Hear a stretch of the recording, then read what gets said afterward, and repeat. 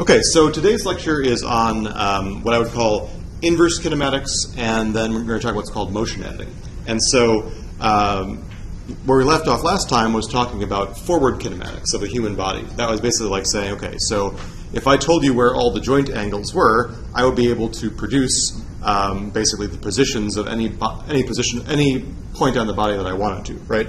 So basically, forward kinematics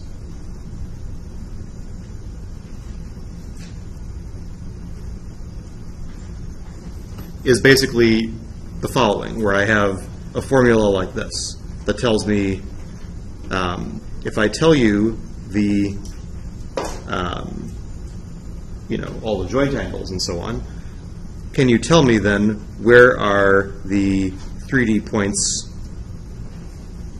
on the surface of the body? Okay. And so we kind of talked about that last time, and this function, which I'm kind of leaving deliberately uncomplicated as f, is basically made up of a whole bunch of trigonometry, right? So basically we talked about last time, if I want to know where is the position of my wrist, what I do is first I tell you what is the angle of my shoulder, how long is my forearm, or how long is my upper arm, what's the angle of my elbow, how long is my lower arm, and that tells me where my wrist is, right? So to get any given point on the left-hand side requires me to go through a whole bunch of cosines and sines and limb lengths and so on the right-hand side. On the other hand, a lot of times what we care about in real motion capture scenarios is going the other way, right? So again, think about what we saw at the motion capture studio, right? What you actually see in the motion capture studio are the left-hand side, right? You see some points on the surface of the body, and from that you want to infer what are these joint angles, right? So we're kind of doing the inverse problem. That's why it's called inverse kinematics. The problem is that we can't just take this function and undo it, right? It's not easy to do because there's all these trigonometric functions inside. So it's not like a nice, easy inverse of that function. Instead, we have to do, there are a couple of different ways we can solve this problem. So inverse kinematics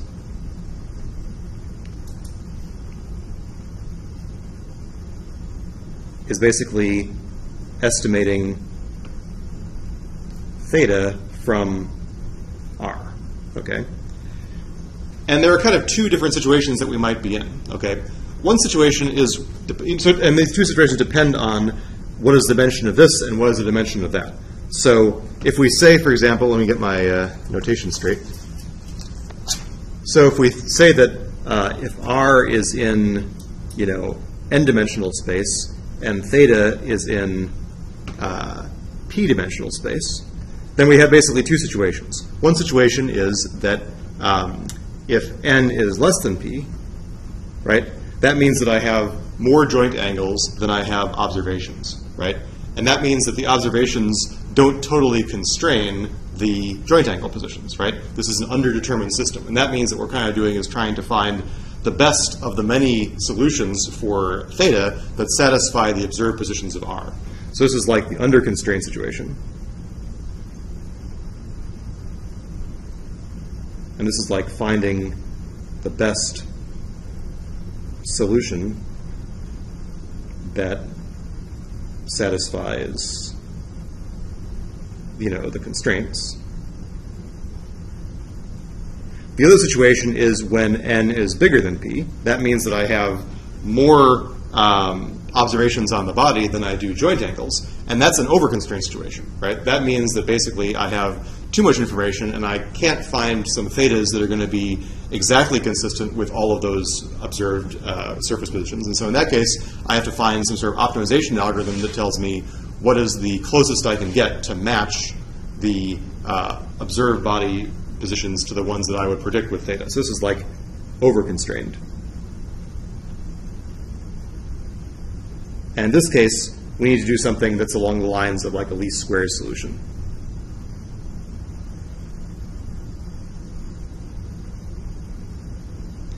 And so both of these situations come up in different ways in motion capture problems, right? So the problem where we were looking at in the motion capture lab, where you observe all these markers and you want to infer what the underlying skeleton is, that's probably in this lower case, right? Because we have a lot of markers on the body. If you count up the number of markers, XYZ positions and a number of degrees of freedom inside the body, I think that you'll find that for many motion capture scenarios, there are more markers than you need. Okay, so that's usually where we're going to be here, and that's the second thing I'm going to talk about. The position, the situation here is more like saying, okay, you know, if I want to get the position on the body to a certain position in the world, then what are the joint angles that accomplish that? So for example, I'll show you a video in just a few minutes where we can say, okay, you know, I've got a human kinematic model, and now I want to reach out and I want to grab this position in space, right? I don't tell you anything else about what the other joints are doing. In that case, I'm really just pinning a couple of positions in 3D space, and I'm asking the rest of the joints to kind of follow along in a realistic way, right? So in that case, maybe I'm only specifying a few nailed down positions in the 3D world, and I have to figure out all the joints that kind of match up with that, right? And so I'll show you a video in a moment that will make that hopefully a little bit more concrete. Okay, so let's talk about kind of the most mathematical way of doing it, and then we'll talk about a little bit more practical ways of doing it, right? So if I was going to approach this problem mathematically, one way to start is what's called inverse differential kinematics.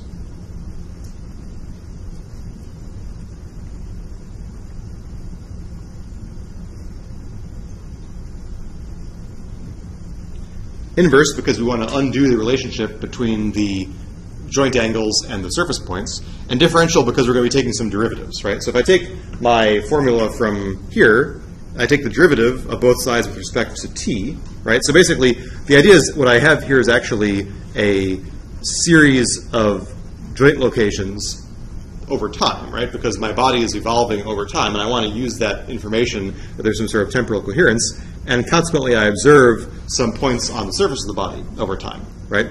And so if I take the derivative of both sides of the previous equation, what I get is basically dr dt is equal to df d theta dt, right? This is just the chain rule, okay? And so this thing here is called the Jacobian.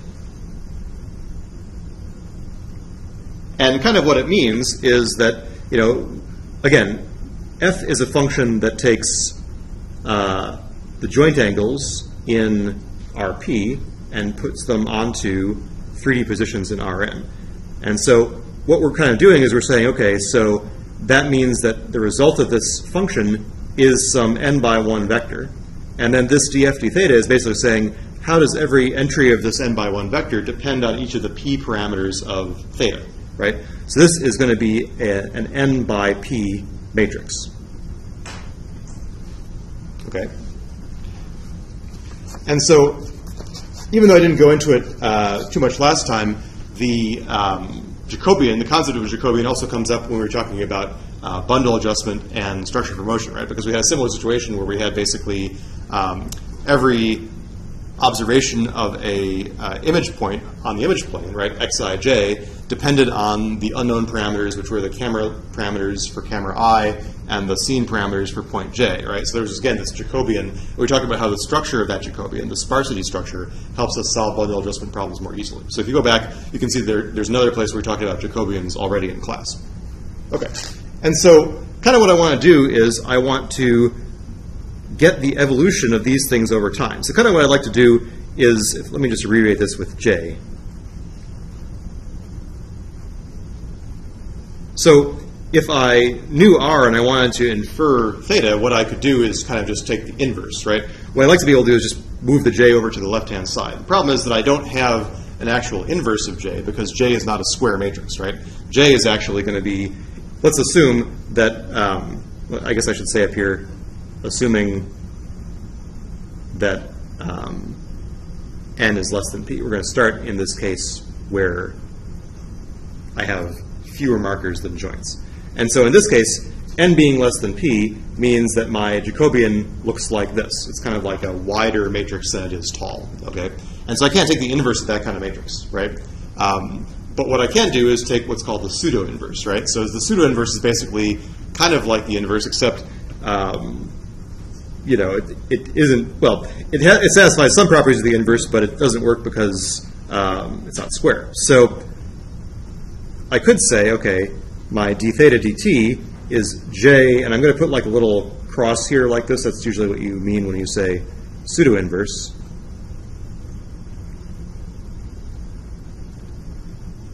And this is going to be a P by N matrix, and the pseudo-inverse is defined by basically J transpose, let's see here, I guess it's going to be J, I had it right, J transpose, J transpose inverse.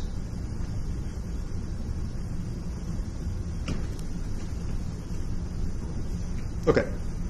And so in this sense, what I get is, okay, if I take the derivatives of the observed r's, I can get the derivatives of the observed thetas. And so again, one way to think about this is kind of like only one solution that will satisfy all the observed r's because I'm under constrained. And so this solution minimizes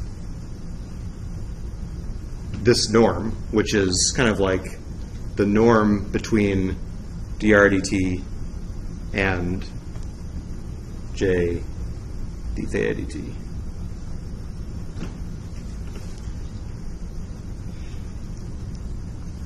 There are other solutions. There are many solutions that all satisfy the same observed positions. Again, remember, kind of the way to think about this, right, is that, you know, if I think about pinning one point in 3D space, you know, there are some other solutions for the thetas that all get my end effector to the same point in 3D space, right? So you can, and so for example, also, if I'm only pinning one point in space, then my other arm could be flailing around, right? All those are also solutions, right? So this is kind of like saying, what is the one that has a certain kind of minimum norm, you know, characterization?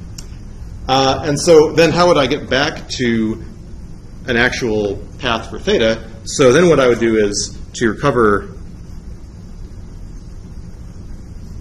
theta of t, I would basically start at known initial position, theta of 0, and basically evolve. That would be like saying that theta of t is like where I started, plus I integrate from 0 to t the derivative. Right? I did this for my inverse differential kinematics. This is my starting point. And so the idea is that if I know where the person started, right? So for example, if I put them in some sort of a known position where I say, okay, stand like this. And you could see that when we were in the motion capture lab, there were a couple of instances where we're basically saying, okay, stand in this known position, right?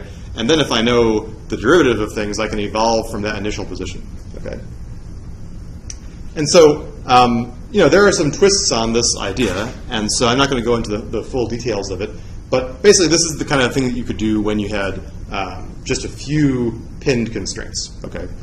The more common thing that we want to do for the purposes of actually, you know, if I want to estimate that real-time moving skeleton from the live points on the 3D data, is that I would have, you know, when n is greater than p, right, that means that I have more marker points than joints, kind of speaking colloquially. Then what I'm trying to do is I'm trying to find the thetas that match up with the observed r's as best as possible. And that that's going to be an over-constraint situation, assuming that I have more information than I really need, okay? And so in that case, what I could do is I could just minimize a cost function that looked something like, okay, I'm going to look at the sum over all of the, you know, I'm going to say, okay, I'm going to say this is the jth observed 3D point, and I'm going to try and bring it in line with the trajectory that I observed as close as possible. So this is like saying this is the jth observed marker, and this is like the forward kinematic model for the jth marker. Right? And the idea is I want to try and make those things as close together as possible, right? With the understanding that I may not be able to, you know, exactly nail down all the observed markers in the world, right? You know, and there may be some errors. Now, on top of that, what I could do is say, okay, you know, in addition to just trying to match the markers really well, what I could do is I could put some additional constraints on there, right? So, for example, I could say, okay, you know, I want so here's my kinematic model of the sky, right? So what I could do is I could say, okay, I also want the vector, for example, on these two points of the kinematic model to be in the same direction as, this guy is fat, sorry. All right, well, okay, you're going to have to take this with a grain of salt. So basically what I could say is, okay, I want this vector between here and here, of course this doesn't satisfy it, to match up with the vector on two markers of the human body, right? So I could kind of say, okay, in addition to wanting the points to match up, I also want the, you know, I can say, okay, I put a marker on this part of the surface of the body and this part of the surface of the body, and I want that vector to be parallel to the underlying, you know, what's this forearm going? This is the Radius and null. Radius and null. Is that it? Yeah, these guys? Okay. Radius is the top one. Okay. So you can kind of say, okay, in addition to just kind of making sure that the points are right, I also want to make sure that these vectors match up, right? And then you could also put some further constraints on saying, okay, so let me just make a list of possible constraints. So one constraint is, you know, observed marker vectors, let's say, this is pretty casual, match underlying limb vectors. That's kind of what I tried to draw here. You know, another one is basically saying, you know, human motion constraints.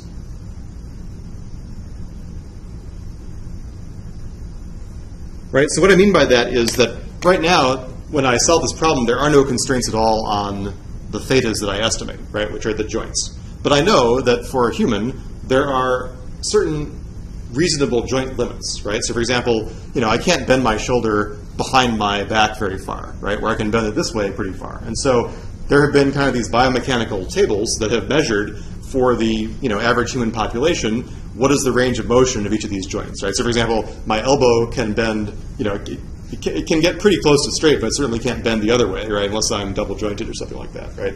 And so what you can say is, okay, for every joint, I also have a natural range of motion.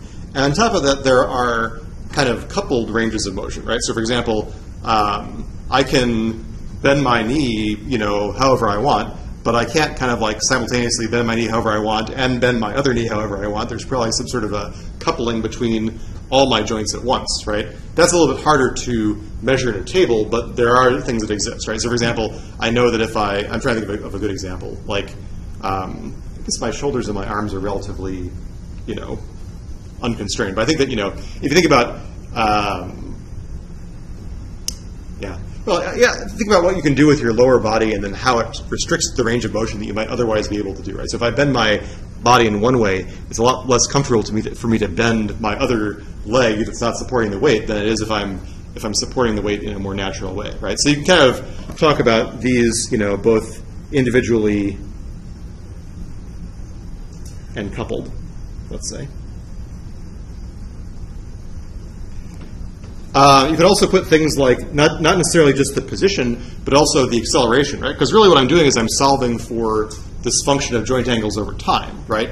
So I know that I can't, like, instantaneously move my arm much faster than a certain rate, right? And so you want to make sure that your skeleton doesn't, like, jump around because you know that you can't move from one place to another. So it's kind of like derivative constraint that says, you know, velocity and acceleration. And these, again, have been measured by studies. And there also might be some sort of like physics-based constraints. Right? So for example, it may be, suppose that you were in, well, I guess you can't really talk about being in 0G, but suppose that you were,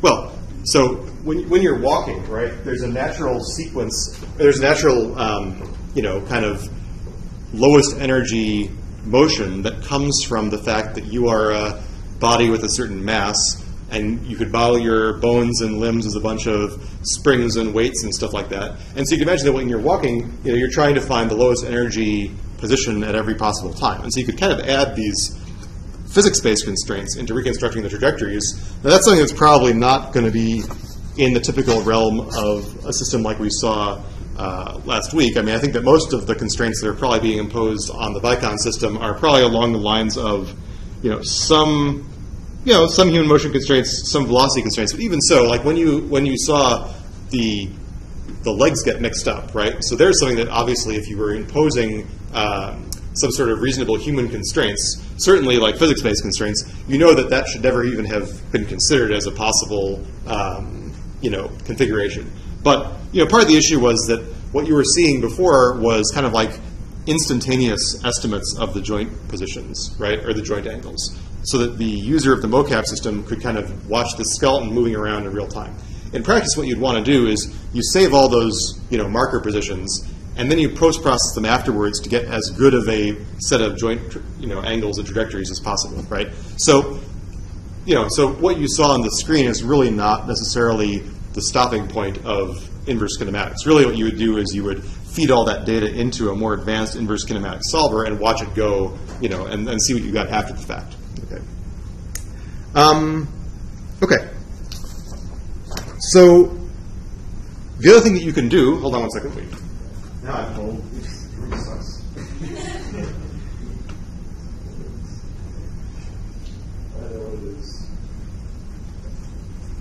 So another thing you can do basically is what I would say, learned from observed data. And so what I mean by this is something where you have a model of how humans are naturally likely to move, right? All these things so far are a little bit more, I would say, they're biomechanical, but they're not based on kind of natural human motion. And so what I could do instead is I could say, okay, I'm going to observe lots of people in my mocap studio, and I'm going to figure out, what are natural ranges of what are natural types of motions for humans, and then I can use that model to basically only generate poses that match up with kind of the things I've seen before, right? And so here's kind of a video that explains that idea. This was from Grochow et al. And so what you're seeing here is this is the effect of if I were to basically pin the white dots, which are the two arms and this leg, and move the red dot around, if I didn't have any sort of model for inverse kinematics, what I'm going to see is these really weird human poses, right? So if you watch the body, here, these are things that are kind of like ragdoll level motion, right? You would never see a person doing that stuff, right? Whereas if you add some learned information from watching people move, you can see that these poses look a lot more like what a person would do if they were stuck in these bizarre situations, right?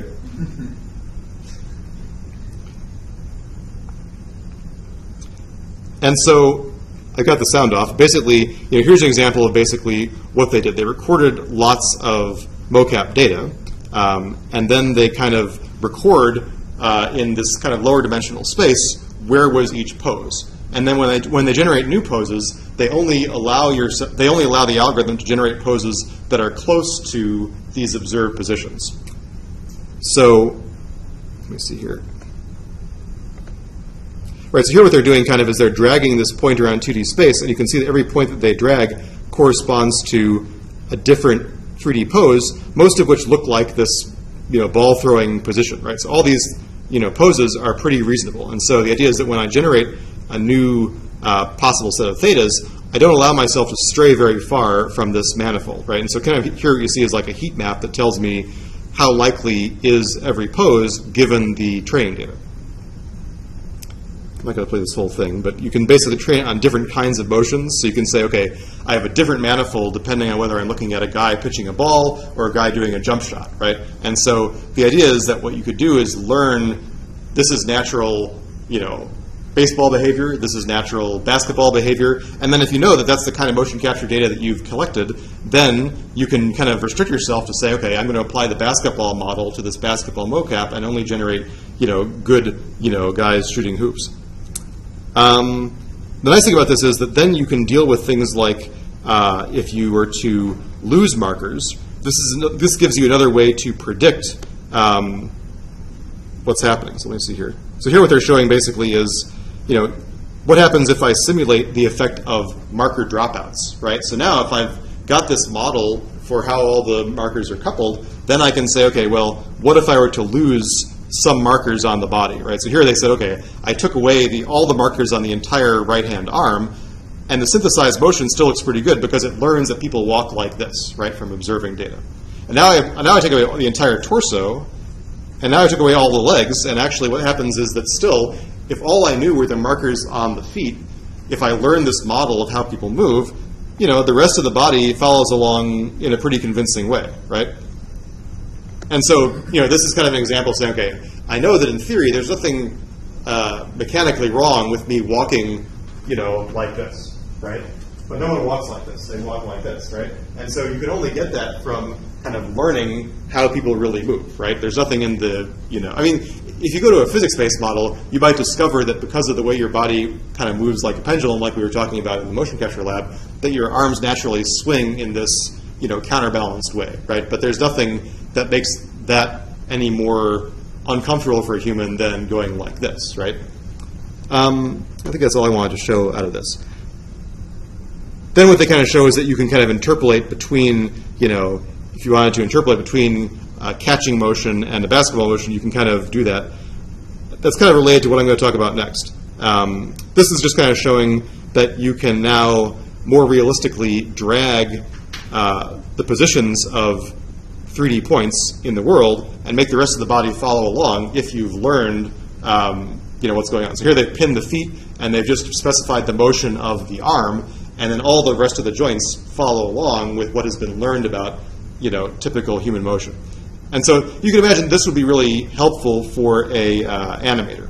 And here this is kind of an example of a 2D to 3D example where they kind of try and pin the joints corresponding to one view of that person in a picture, and they say, okay, for a walker motion, you get a pretty good looking reconstruction, and then this is like the trained basketball model applying it to a picture of a basketball guy. So here they're moving the joints around to kind of match up as well as possible with the 3D picture, right? So one thing to be aware of in these kinds of situations is that, if you apply the wrong model to the data that you have, it's going to look pretty strange, right? So if you have a ballerina and you apply the basketball model or a boxer model, then your reconstructions are going to look really weird, right? Because the ballerina is doing very non-boxer-like behavior, but the boxer model is the only thing that the model's ever seen, right? So one thing that's really careful is that you have to be able to match up, what you learned on with what you're seeing right now. So, like I said, I think that this is probably, this is probably more advanced than what the off-the-shelf motion capture system is going to do for you, right? This is more like post-processing of the motion capture data to, get better and better, better and better constraints. Okay. One other thing I want to mention, I guess, while I'm here is that even after you do all that stuff, there may be still some stuff to take care of. And here's one problem that's called Footskate. And so the idea is that if you watch the person's foot here, you'll see that it doesn't really look right. It kind of slides along the ground. You're going to see it on the slowed down motion here in just a second. So watch the feet and see how they kind of slide along the ground in a way that is not realistic, right? Once you put your foot down, it can't, move around that freely. And so what you really want is something where the reconstructed motion has the person really clearly planting their feet on the ground, right? No skitter around, right? You can't just, so you can't have a motion capture guy who looks like Michael Jackson, moonwalking across the floor, right? You need to have something where they really come down on the ground. And so I think that there's another video here. These are from Lucas Kovar. I think there was, where was the other Footskate one? Yes, here's another Footskate example where you can see as this person comes towards the camera, or this is the original motion, they're going to do something we're going to talk about next, which is basically trying to move that onto a different. But here you can really see the Footskate, right? You can see this person is kind of like, is kind of skating along the floor with their feet, right? And instead, you want to apply some additional constraints to say, okay, that person needs to plant their feet on the floor, right? Their feet can't penetrate the floor, and they can't move once they're planted on the floor. So you kind of pay attention to when does the foot hit the ground, right? And so that's kind of an additional, additional consideration. So I guess I'll also say here, Footskate. Okay. All right, so any questions or comments about this chunk? Okay, so the next thing I want to talk about is what I call motion editing. No, I don't call it. What is called motion editing, right? And so what I mean by that is that, motion capture sessions are inevitably kind of short, right? Like, it's not like you have somebody who acts out a 10-minute scene in a motion capture studio and then you just go back and you apply that to a character in a movie or in a video game, right? More likely what you're asking someone to do, let's think about video games for a second. So what you're probably asking someone to do is, okay, give me a good punch, right? Okay, now give me 10 of those, right? Now I want you to kind of throw this guy over your shoulder, right? So what you're doing is you're collecting a whole bunch of shorter mocap sequences, and then you want to kind of string those together, as one example, into a fluid sequence, right? So if you're playing a fighting game on your PC, you're seeing a lot of motion captured video that is strung together in a way that you don't notice the transitions between different capture sequences, right?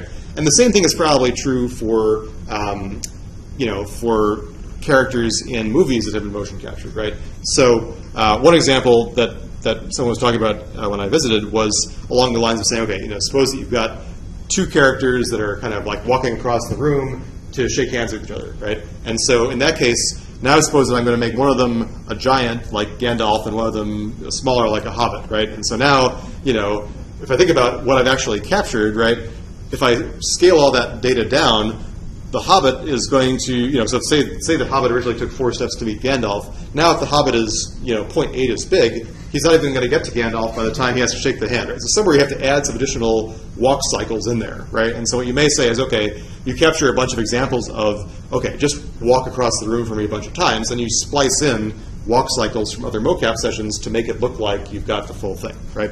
And so kind of what I would say is there are these things I would call motion blending or interpolation, where we have basically two motions and we want to put them together in a realistic way. And then another option is what would be called motion path editing. And so what I mean here is something where, again, at the time that something is filmed, you don't necessarily know exactly how you're going to use that mocap data in your finished product, right? And so say that you capture somebody who is like, walking in a straight line, but then you say, okay, actually, I don't want them to walk in a straight line in my finished product. I need them to kind of walk off to the left, right? And so now I have to kind of transform that video to, or that mocap data to conform with the path I need them to take in the real world, right? And so what we're going to basically do then is, assuming that we already have these theta i's, right? This is like my captured trajectory. Kind of what I'm doing in some sense, in the easiest sense, is I'm transforming these over into some new, positions over time, right? And so the obvious thing, the easiest thing I could do would be to say, okay, for example, I can, I can make each of these guys be a linear function of what I had before, right? So, for example, what I could do is I could, so one example, this would be kind of like a simple filter on the, if I wanted to amplify or decrease the motion of a joint, what I could do is I could change this A of t to attenuate or amplify what's going on, right? So if I wanted to kind of observe someone walking, right, like this, and then I wanted to make them appear more cartoony, what I might do is I might kind of just turn all the joints up by 1.2, and then that person's going to look kind of like over-exaggerated. And I haven't really recorded them doing that. All I'm doing is I'm changing the application of these joint angles, right? So you could do some kind of fun things like that. The other thing you could do is kind of, you can imagine filtering these joint angles to do like slowing down or speeding up effects, right? So if I know that I've gotten from, if I've done this kind of punch, right, and I've observed 30 frames of that, I could interpolate those thetas to get 60 frames of a slow motion punch, right, just by kind of interpolating between adjacent thetas. So, you can basically do anything that you want to these captured joint angles, and you can get some kind of fun-looking motions like that. You're starting to kind of stray from what actually was captured, but for just kind of simple motion tune-up, that's a pretty straightforward thing to do. So, kind of a more natural or a more common thing to want to do is something like this, where you have a couple of motion capture sequences at the top, like a walking motion and a running motion, and you want to stitch those together, but you don't want them to immediately kind of stick together like a hard edge, right? In some sense, what you want is that there's this nice smooth transition between, the person walking, and before they start to run, they begin to kind of jog into the run, right? So you kind of want something where instead of going from, motion A to motion B just butted up against each other, you have this kind of nice transition where I am interpolating from one to the other, right? And so how do I get the person to kind of jog naturally, between the walk and the run? And so kind of the way I think about this is it's kind of like a dynamic programming problem, where you say, okay, I've got to sync up the frames as well as possible between motion 1 and motion 2, and then over the overlap, I can kind of smoothly interpolate between the joint angles, right? And so, for example, here's what I could do. I could say, okay, if I have a cost function that says how close is frame I from motion 1 to frame J of motion 2, how can I find kind of like the best path to match up frame to frame this chunk of motion, right? And so really it is what I would call a dynamic programming problem. Sometimes you hear this called dynamic time warping, the idea being that there may be more frames in image 1 than there are in image 2. So for example, if this bottom motion was a walking motion and the vertical motion was a running motion, then basically you can imagine that over one cycle of left foot to left foot, right? It takes the walker maybe 20 frames to do that, and it takes the runner 10 frames to do that because they're moving faster, right? So what I'm doing is I'm kind of trying to match up as best as possible which of these 10 frames match up as well as possible with these 20 frames, right?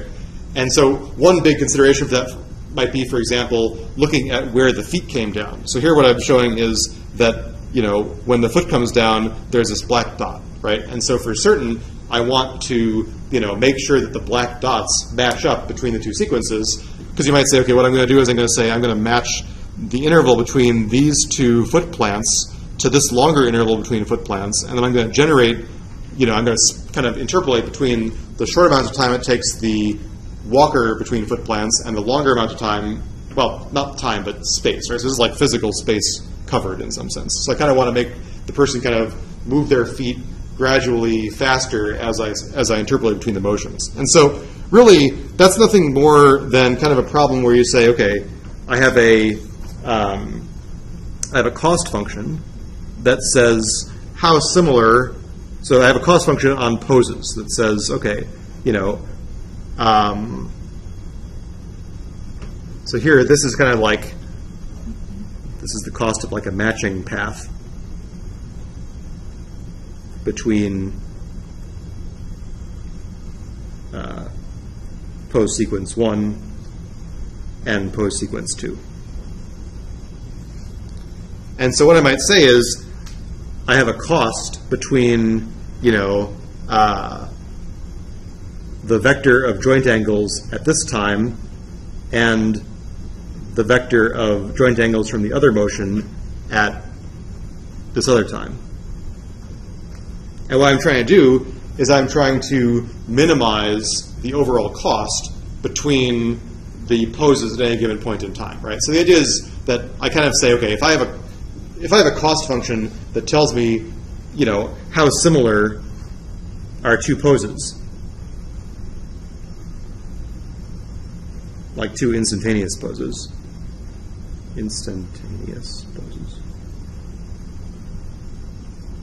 and I kind of sum that up over all the matching along the graph, right? This is exactly the kind of thing that you can do with dynamic programming fairly easily, okay?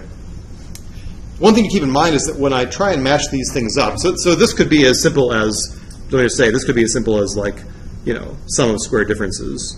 Maybe not the best idea, but it could be done like this.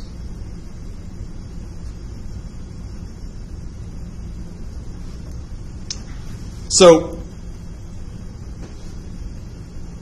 one thing to keep in mind is that, again, think about how we talked about parametrizing the forward kinematics, right? So that's like saying, okay, you know, this joint angle is always measured with respect to the root of the body, right? The root is this kind of 3D point inside your pelvis probably that kind of says, okay, you know, this is the orientation and the position of the person.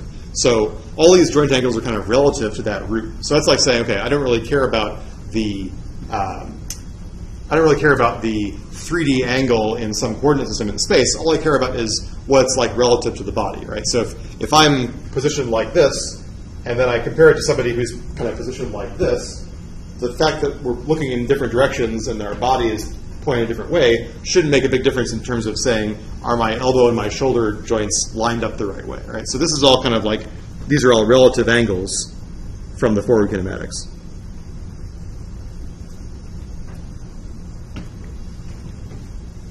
With respect to the root.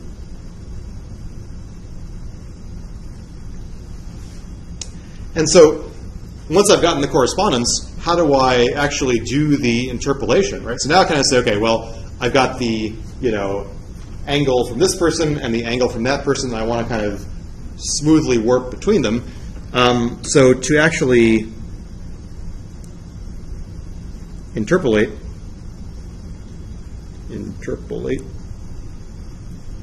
between, you know, two poses,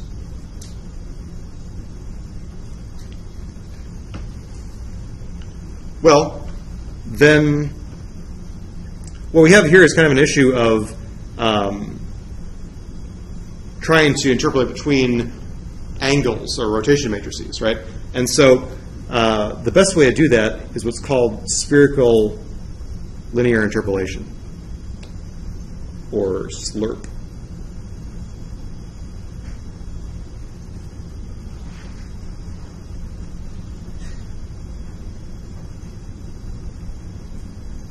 And so part of the idea is that, you know, put simply, if I'm thinking about, you know, how do I interpolate between two poses, right? There are all these rotation matrices and translation vectors tied up in that question, right? And so if I have a rotation matrix that describes, you know, one joint angle, and I have another rotation matrix over here, I don't want to just like average, so say I want a halfway position, I don't want to average two rotation matrices, right? That doesn't work, because the reason is it doesn't give me a rotation matrix. So what do I think about this is that, suppose I have a circle, and I want to average this point on the circle, this point on the circle, you know, that gives me this point, and that's not on the circle anymore, right? What I want to do is I want to interpolate in such a way that I'm always staying on the circle. And so that means I kind of want to go halfway from this point to this point over here along the circle, right? And so this is a kind of a sketchy way of saying that I don't want to just average rotation matrices. I want to find a way where if I go halfway from one to the other, I'm always continuing to be a rotation matrix. And if I were to plot that path, it would kind of look like taking a great circle along the surface of my globe instead of cutting through the center of the globe, right? And so that's one of the homework problems is I give you rotation matrix 1, rotation matrix 2. What you do is you turn them into quaternions, and then you apply this spherical linear interpolation formula to the quaternions. You get a new quaternion, and you turn that back into a rotation matrix, right? That's the best way to do it.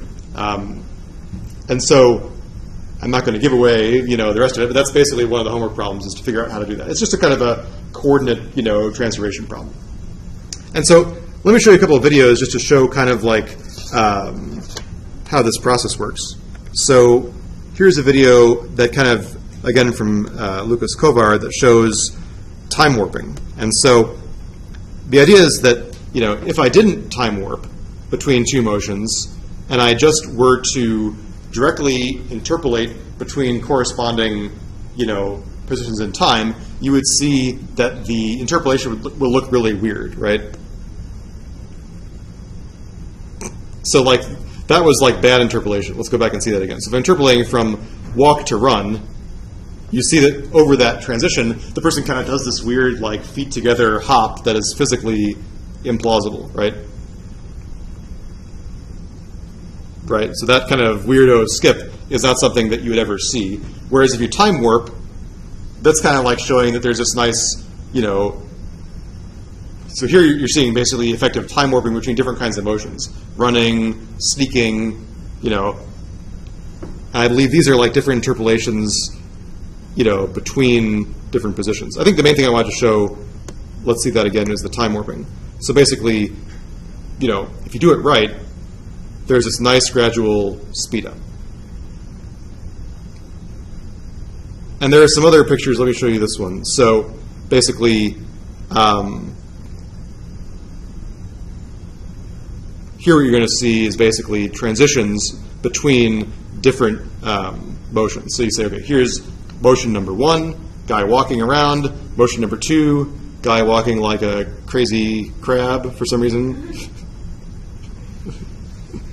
And now what you're doing here is you're saying, okay, this is where I want the crazy crab motion to start, and then I move this guy and say this is where I want the transition to take place, and then this algorithm basically puts these two together, does the dynamic time warping, and says, okay, now what I've got is, you know, normal walking motion and then smoothly transitioning into crazy crab motion, right? And I believe this is another example of interpolations. So it's like saying you've got two different kicks, you know, different ways of interpolating between those two different kicks that all look like reasonable looking kicks in different ways, right? So it's kind of like saying, you know, these are all kind of newly generated kicks that are built from just those two originals. Like, you know, here's breakdancing guy 1, you know, handspring guy 2, and then what you get are these kinds of interpolations between, you know, the motions that all look like reasonable looking intermediate motions. And so again, you could imagine that this would be handy if you were doing something along the lines of, you know, authoring a video game where you didn't want to capture like 100 kicks. You basically said, okay, instead what I want to do is I want to capture 10 kicks, and then the kick I do on day, you know, on the moment is some combination of these 10 kicks that doesn't look quite like what the person has seen before. So you kind of can mix it up by interpolating. And this is kind of similar. We're going to show this in just a second, but you know, here's an idea where they're pushing this guy around depending on kind of real-time motion, and what you're seeing is interpolation between different styles and also along different paths. And so we're going to talk about that in just a second. And let's see what else. This is just a kind of a picture showing that what you need to do is align the coordinate frame. So if I just were to take the input motions, that if I would just kind of average those coordinate frames, what I would see is this guy who kind of like suddenly walks in place in this weird way and then he flips around. Right? What you want to do is you want to kind of get something where the average of the blue guys is the red guy, right? And you do that with properly aligning the coordinate frames before you do the interpolation. Okay, so let me talk a little bit about this notion of path editing, okay? And so one thing is that, well, okay, before I talk about path editing, let me talk about motion graphs. So motion graphs, again, this is from Kovar et al.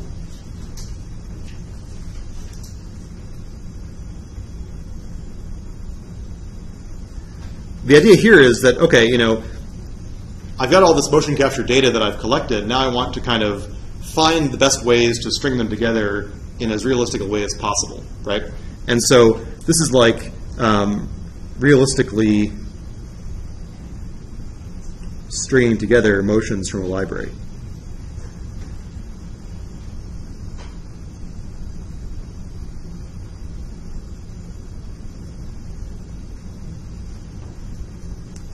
And so kind of one thing that I want to think about is, well, where is the best transition point to go from one motion to the other, right? So I'm still going to do a little bit of blending between the motions probably, but to make my life easier, what I want to do is I want to find the points where it's most imperceptible to go from motion 1 to motion 2, right? And if I've got a lot of motions in my library, I should be able to do that. And so here's kind of a picture of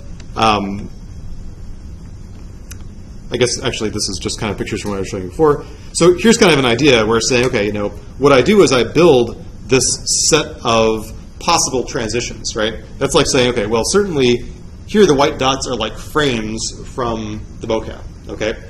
And certainly between any pair of adjacent frames from the same captured sequence, I know that those naturally go together, right? Because they were captured from the same person.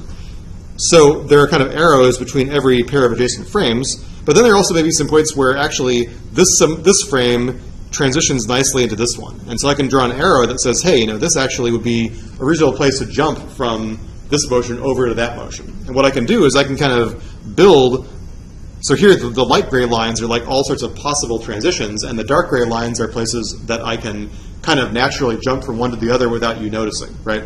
And so if I wanted to take a path through this graph, what I might say is, okay, I take a little bit from motion 1, I jump over and interpolate to this point in motion 2, I move here, I jump over to this point in motion 3, I go along on that for a little while, I go back to motion 2, I loop around back to motion 1 and go through this again. So basically you can kind of find your way through the different actual captured vocab points. You know, if you do that right, if you kind of assess how similar are any two given poses, you can do that in a kind of realistic looking way. And so here's kind of a sketch of saying, okay, you know, what I do is I look for between frames in one sequence and frames in their sequence, I have a cost function that says how similar are those two things. And the places where this cost function is really low, right? So think about this as white is like a bump and black is like a hollow, right? And so the places where this thing is really low means the cost function is really pretty good to transition between this point in frame 1 and this point in frame 2. And so that can also be kind of periodic in the sense that, you know, if you imagine that one of these motions is like walking and one of the motions is like running, that's natural. I think there are lots of points where I could drop from one motion of walking into the other motion of running. Basically every time that I've got like a foot that goes down is a good point for me to say, okay, that pose actually looks pretty similar to the other guy. I can swap over to there. So the idea is that, you know, when I'm transitioning between frames from the same video sequence, I just kind of play them back in order. When I'm transitioning between frames from different video sequences, I do this interpolation to make sure that I don't have this weird, you know, skittering step that we fixed with our motion interpolation from before. And so, right, so kind of what I would say is that, you know, the idea is to build a graph between all frames from all motions.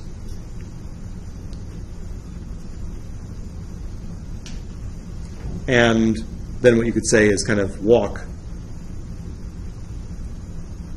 along the edges of the graph, corresponding to good transitions.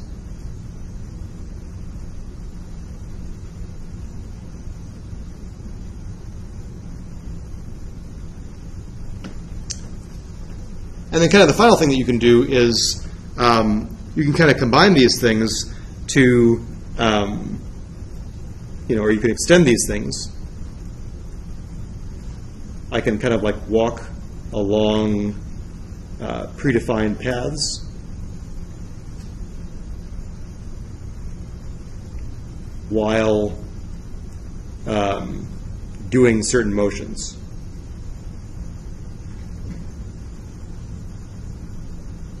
So let me show you a couple of videos about that.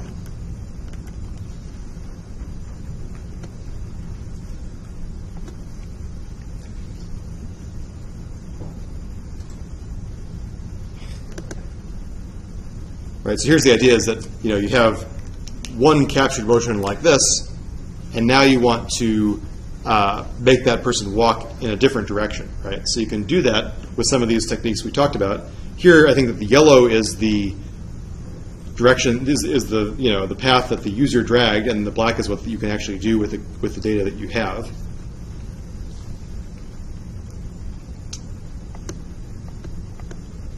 And then here you see that you're kind of making that person walk a path that you never actually collected in real life, but you're stringing together, you know, bunches of cycles from this observed motion to make it look pretty natural, right? And you can see that this person can kind of do these abrupt loop-de-loops and turns and stuff like that.